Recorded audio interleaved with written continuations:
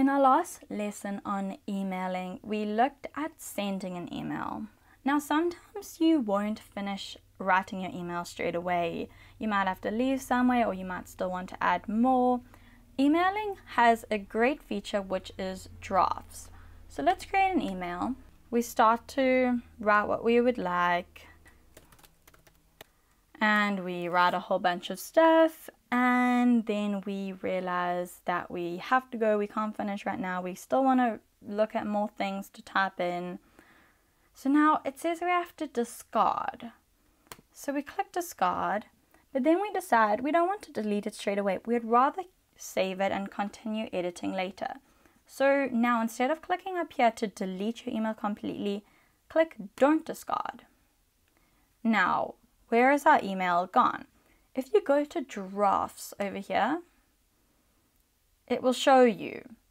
We have a draft email that we started, or we've typed at the moment as good morning. And now this will allow you to continue typing, and it will save it here for as long as you like until you click send. Then it will leave drafts and it will go into this option here, which is sent items.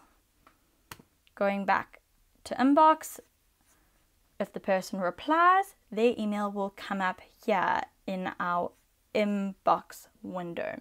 Another useful thing is to search. If you would like to look for something specific, you can't find the email, but you know a specific word from it, or you know a specific person who may have sent it, in this box over here, you can just type in the person's name or the keyword that you're looking for, and it will bring up a whole lot of options on emails that include that word, or emails that are from that person.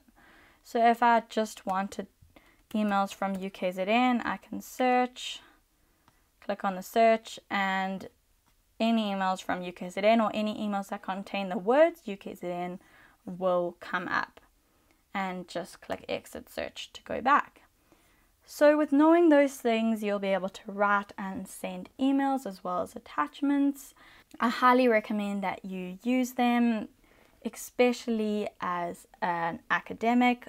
You will need them to communicate with potential students or clients. So that is emails. I'm sure you can see why they are very useful, and I'm sure you'll be using them a lot in the future.